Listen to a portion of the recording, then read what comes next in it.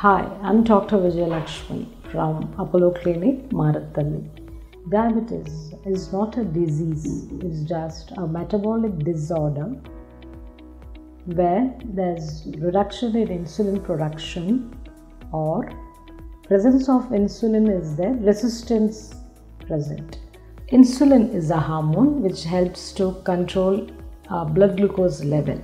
Lack of production, lack in the insulin hormone produced by the pancreas, which is a protein hormone.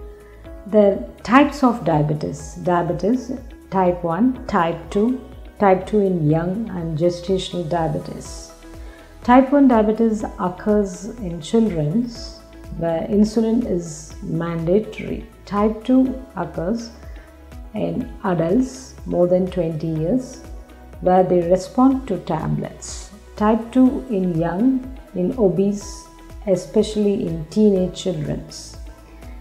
Symptoms of diabetes includes increased thirst, increased urination, increased hunger, fatigue and blurring vision. It is also asymptomatic. Scoring for diabetes: risk scores, family history, sedentary lifestyle, viral infections and stress.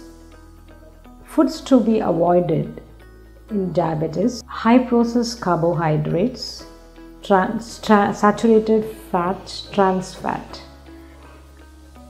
Treatment for diabetes includes oral hypoglycemic agents and insulin, especially the triangle: diabetic diet and exercise.